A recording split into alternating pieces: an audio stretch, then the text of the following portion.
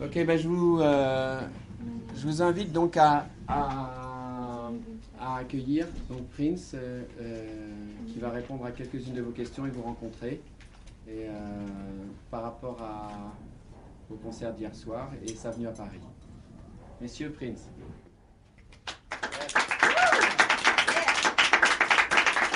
Did he say nice things? Yeah. Yeah. Lots of nice things. Quelques questions. What did seduce you in the Grand Palais and the glass and iron structures of the Grand Palais? When I did 21 Nights in London, the sound of the audience was so powerful that I need something better and bigger. And when I saw the Chanel fashion show, when Carl came out, there was this roar that came out, and I was jealous. So you did Grand Palais, you did, you signed with a French label. What didn't you dare doing yet, you know?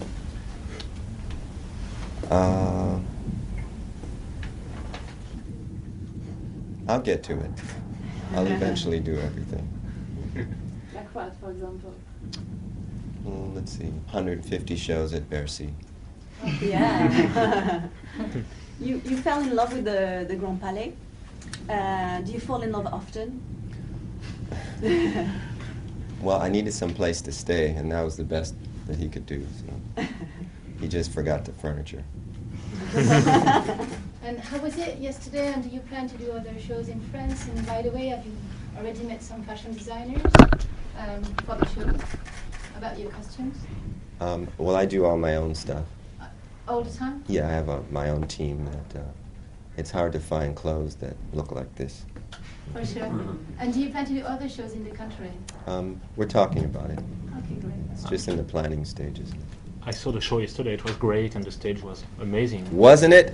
It was. What did you think about this show, these two shows, or did you feel it? That was my favorite. My favorite so far. I always try to outdo different shows that I've done.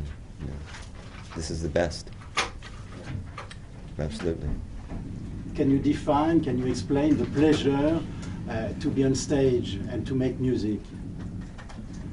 I was telling a friend of mine recently that, like last night, I couldn't sleep. I apologize for being late.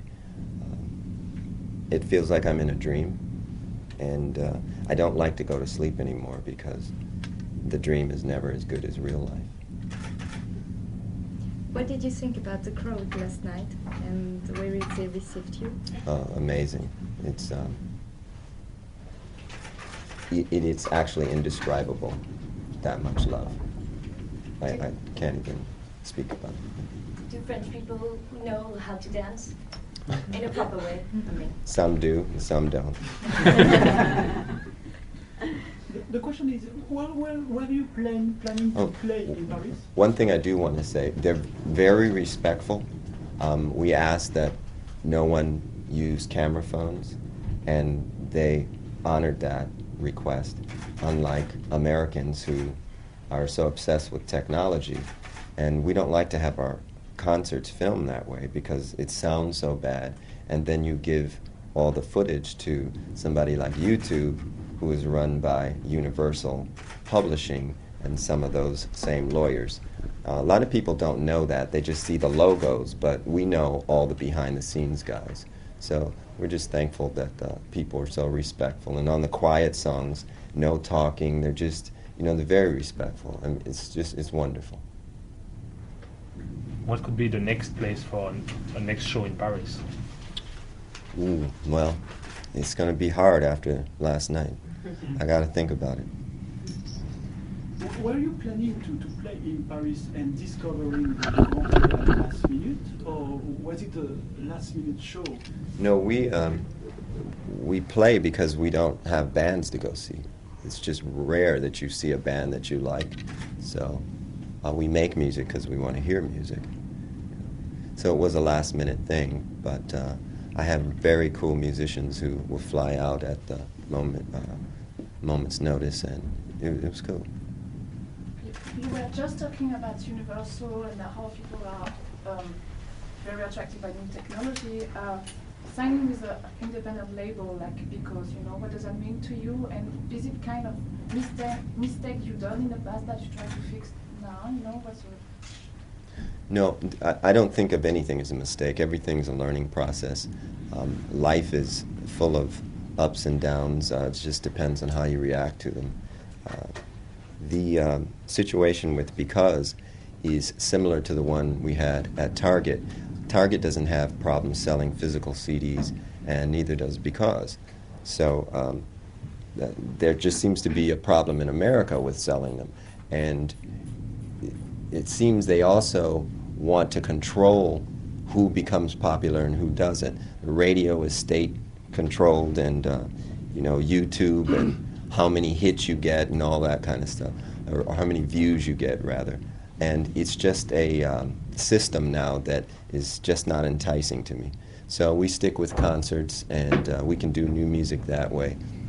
Might be a time in the future where technology will be advanced so that people can bring the technology to the concerts, and they can record the shows right then on the spot. We'll just see. About your time in Paris, this city gives you admiration or inspiration even? It's a very erotic town, so it's very inspirational. Do you like French food? No.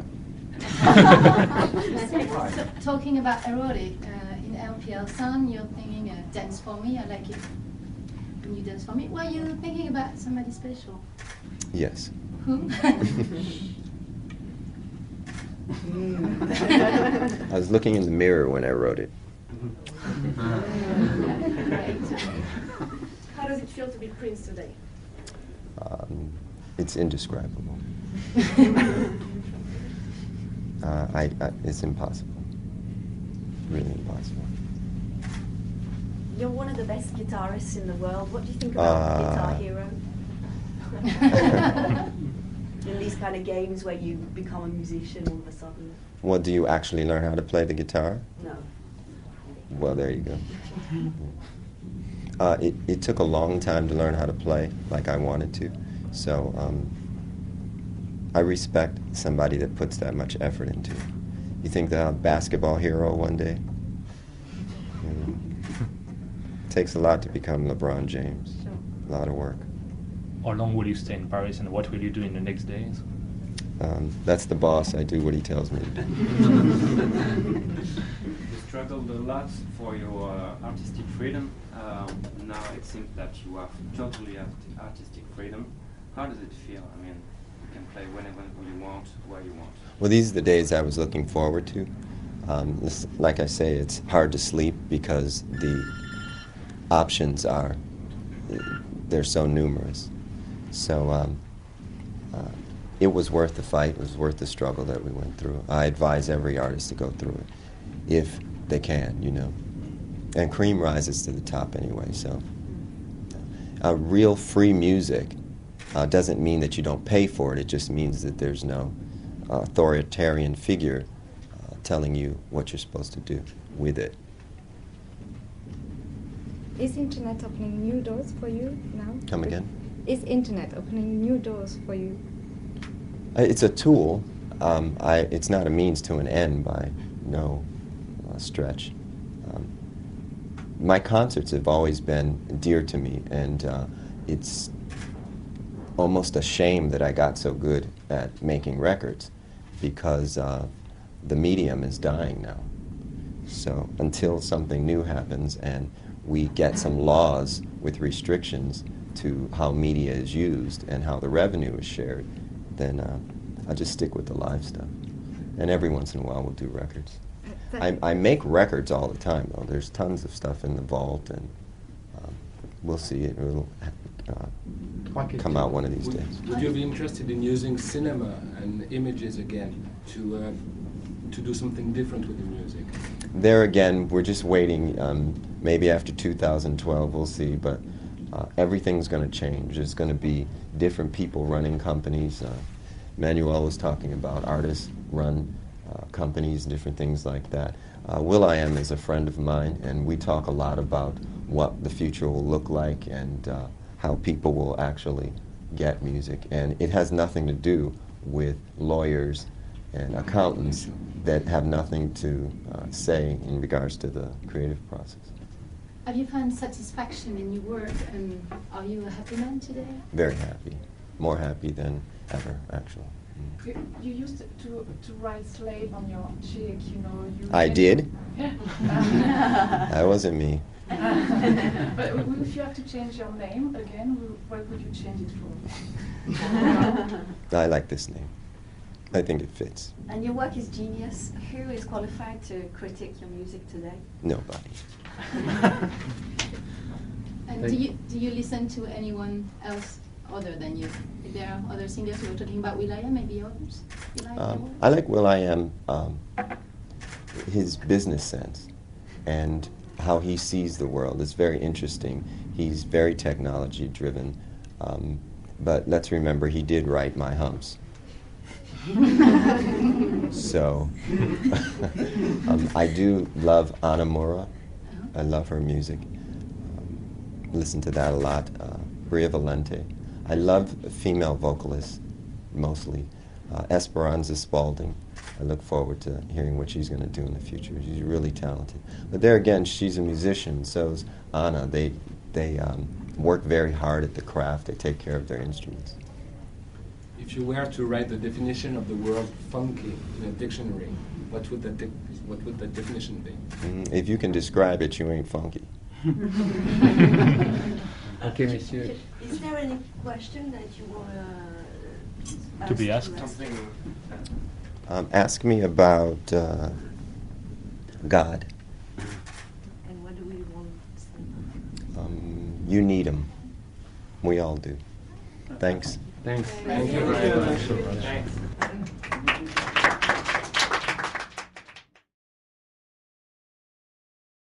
Thank you very much. Welcome. Prince qui, pendant 10 jours, a beaucoup donné à Paris. On a l'impression que t'es un peu à la maison maintenant, Prince. It's been 10 days. It feels like 3. Ouais, il dit que ça fait 10 jours, mais en fait, il a l'impression que ça en fait 3. Ouais, parce que ces 3 journées étaient bien remplies. Bon, sur scène, c'était juste incroyable. Un grand concert où on t'a découvert de manière plus intime, plus décontractée, au Grand Palais. C'est toi qui as décidé de jouer là-bas? Yes. After we saw the Chanel show there, it was quite impressive. I loved the building. Loved how the sound moved through it. After we did the 21 Nights in London concerts, I went away for a while and just studied the Bible and how sound moves through the earth.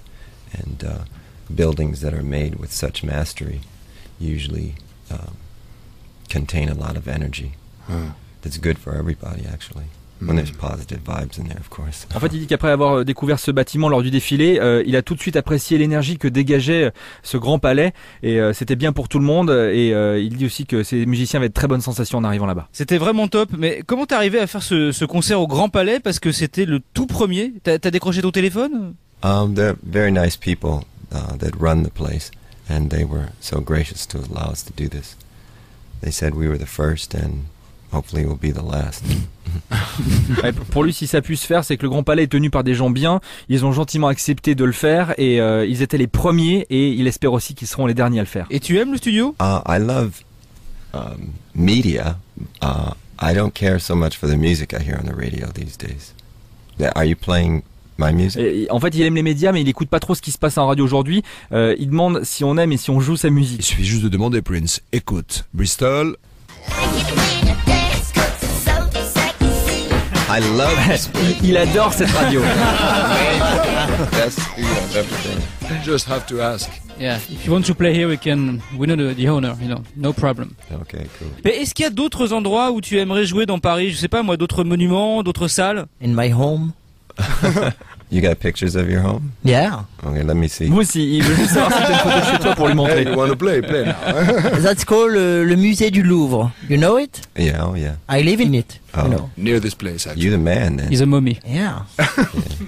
I hear the opera house is very beautiful. I'd like to check that out one day.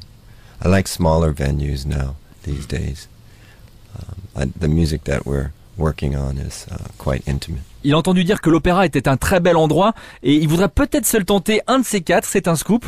Mais de toute façon, maintenant, en fait, il préfère les petits endroits, c'est beaucoup plus cool et beaucoup plus intime pour lui. Prince, ta vie est vraiment folle. T'es arrivé là parce que t'en rêvais ou c'est arrivé comme ça, jour après jour? Well, from my perspective, it's not crazy. It's a gift from Jehovah God, and I'm most thankful for it. And to others, it may seem a little crazy, but their lives might seem a little abnormal to me, so everybody has their own perspective of the universe. En fait, il pense qu'il a pas vraiment une vie de fou. Pour lui, c'est plutôt un cadeau de Dieu. D'ailleurs, il le remercie pour ça.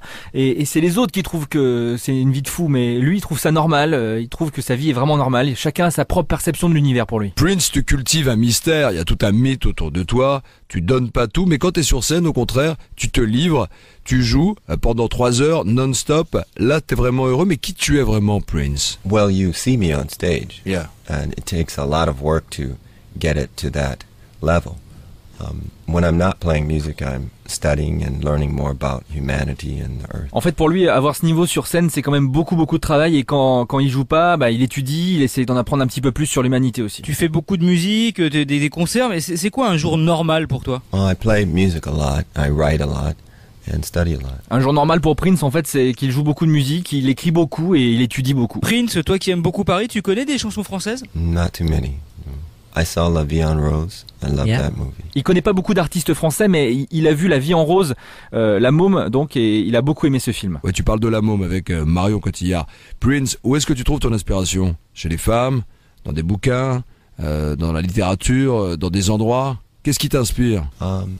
Most recently, just internally, I don't get inspired a lot, like I say, by the music that I hear today, so I turn it off. There's some songs back in the 80s I used to enjoy listening to. I used to like Robert Palmer when he was around. And so when I would hear that, then you get the song, you got the look, and different things like that. So it's just really sort of flatline, stagnant energy in music today. You hear the same songs a lot. You also hear a lot of the things on the radio that you hear in clubs. Pour lui, c'est par la musique, même s'il n'est pas très inspiré par celle qu'il écoute aujourd'hui. Il y a certaines choses des années 80 qu'il a écoutées, comme Robert Palmer par exemple, parce que ça lui a rappelé beaucoup de choses. Mais bon, aujourd'hui, ça le saoule un petit peu d'écouter toujours les mêmes choses, et que ce soit à la radio d'ailleurs ou en club. Il y a une chanson qu'on adore particulièrement, c'est Purple Rain. Tu te souviens du jour et de l'endroit où tu l'as écrite? Absolutely. Well, if I told you, it would cost you $7 million. Ouais, il se souvient très bien de ce jour, mais s'il te le dit, ça va te coûter $7 millions. Ok. La production, please. Okay. Appelez la production. Prince, tu prends la carte bleue? This dude got the coolest voice I ever heard. Mustapha, il vient de te dire que t'as la voix la plus cool qu'il ait jamais entendue. Thank you. Yeah. C'est gentil ce que tu dis, parce qu'en général, les gens aiment pas ma voix. Non, je crois qu'il plaisante. Hein. No, that's not a joke. joke at No, all. it's My serious. voice sounds terrible. I've been singing, so. Non, Nikos, il plaisante pas, et en plus il dit qu'il a une voix horrible, et pourtant il chante avec. Non mais dis pas ça, t'es assis à ma place, t'as le super micro. Tu pourrais être bien en animateur la nuit. Tu veux pas me faire un peu l'animateur là? Yeah, what's happening, everybody? We're gonna play this next song. It's gonna Ouais, très be bien. the 17th time we've played it this hour, but you're gonna hear it again. Ouais, Prince a joué l'animateur sur Énergie, il a dit salut tout le monde, on va jouer la prochaine chanson, ça va faire la 17e fois qu'on la joue en 1 heure, mais on va la refaire quand même. Prince, on sait que c'est toi qui dessines tes propres vêtements et même tes bijoux, qui sont d'ailleurs très frais, je te signale. Pourquoi tu lances pas une ligne de haute couture à toi? Oh, I'm not so interested in that right now. Music is a lot like a lotus flower. I'm constantly learning new things, so when I'm done with this, then perhaps, but I leave that up to the folks that can sew. I love to wear the clothes, I can't really make it, so they're the ones that should make the money from that. Il dit que pour l'instant il est pas très intéressé par ça en ce moment, pour l'instant il est plus dans la musique où il essaie d'apprendre encore plus de choses chaque jour, mais quand il en aura fini avec la musique, alors pourquoi pas. Merci beaucoup Prince d'être passé dans le 6-9 ce matin. Prince, un événement, 10 journées à Paris, inoubliable. Prince sur scène, et on espère bientôt Prince au Energy Music Awards à Cannes. Thank you, man. Thank you so much. L'événement médiatique de la semaine, Prince sur RTL, dans le grand studio, la première chanson que vous venez d'entendre qu'il a joué. Alors, 3 choristes, son harmoniciste et lui à la guitare, Feel Good, Feel Better. Et puis je vous le disais, il a accordé 5 minutes, pas plus, d'entretien. D'ailleurs, c'est le plus long entretien qu'il ait accordé de la semaine à qui que ce soit. C'est à Anthony Martin qu'il l'a fait pour Laissez-vous tenter. Et bien sûr pour le grand studio, parce qu'on a fait partager ça avec Anthony. Le grand studio RTL, Anthony Martin. Thank you so much, Prince. Merci beaucoup, Prince, d'être avec nous sur RTL. My pleasure. C'est mon plaisir. You performed for 2 nights at the Vous avez fait 2 soirées au Grand Palais. Comment c'était dans cet endroit magique?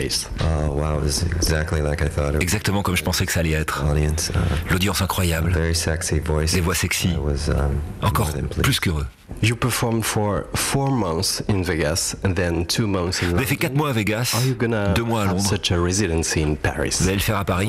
There's been talk about it. Originally, on en a parlé. Working with the promoters at the O2. Parce que je travaillais avec les promoteurs. The 21 Nights in London, which was a record-breaking. On a fait avec ces producteurs 21 nuits à Londres. Plans to take it around the world. Et on voulait faire un peu la même chose dans le monde entier. I'm working.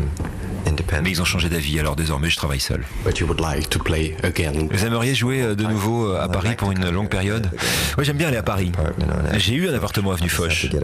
J'aimerais bien en avoir un nouveau d'ailleurs, mais ce sera plus secret parce que ça évitera les visites nocturnes que j'avais à l'époque. Qu'est-ce qui est de si magique à Paris? Il y a une sensualité avec cette ville. Quand on regarde l'architecture, la manière dont les choses sont placées, et puis l'esprit général de cette ville. Je le sens, même quand je suis sur le sol de cette ville. Vous avez fait Lotus Flower, qui est un triple album. D'où vous prenez toute votre inspiration pour autant de matériel? La musique est un don de Dieu. Et donc j'essaie de l'utiliser au mieux pour rendre grâce à Dieu. Et puis j'ai aussi de l'inspiration par tout ce qui vient de la vie. Vous avez l'air d'être en train de créer tout le temps. Est-ce que tout vous inspire? On vit dans une période très bruyante, la technologie, qui fait éruption dans la vie de tout le monde. Et moi j'aime rester dans un endroit calme. C'est là en fait, dans le calme et le silence, que j'ai le plus d'inspiration. Après une carrière de 30 ans, comment vous faites pour continuer à surprendre tout le monde? On essaye toujours d'être les premiers à faire quelque chose, quoi que ce soit. Que ce soit dans les fringues qu'on porte, dans la musique qu'on fait ou autre chose.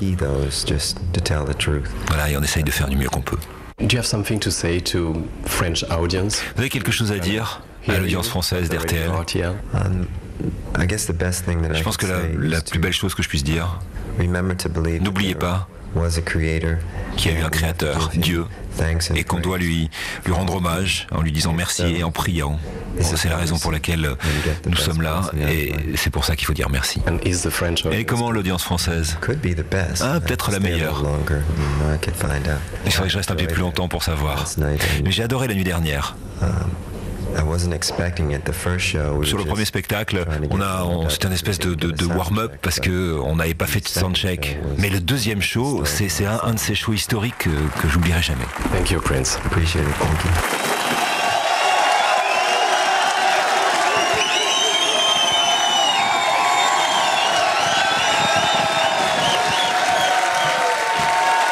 Merci infiniment d'être là ce soir. C'est la première fois qu'on reçoit Dieu dans le Grand Journal. Vous avez le génie des premières fois d'être toujours le premier. Vous l'avez été au Grand Palais. D'où vous vient ce talent particulier? All gifts come from Jehovah God, all good gifts. Tous les dons viennent de Jéhovah, de Dieu. Et nous devons le remercier, lui rendre grâce tous les jours. Si nous nous en souvenons, si nous le faisons, c'est ainsi que nous sommes bénis éternellement. Le public ici vous aime, vous adore, le public de Paris vous aime. Est-ce que c'est réciproque de votre part? Est-ce que vous avez un amour particulier pour Paris et pouvez nous dire pourquoi? Absolument. J'ai toujours dit que Paris est la ville la plus belle, la plus érotique dans laquelle je ne suis jamais allé, à côté de ma ville à moi. Encore une fois, j'espère avoir de nouveau un appartement à Paris. J'avais un appartement à Paris avant, mais j'espère y revenir. Est-ce que ce soir, c'est votre dernière prestation, votre dernier concert à Paris, ou allez-vous en faire d'autres? Oh,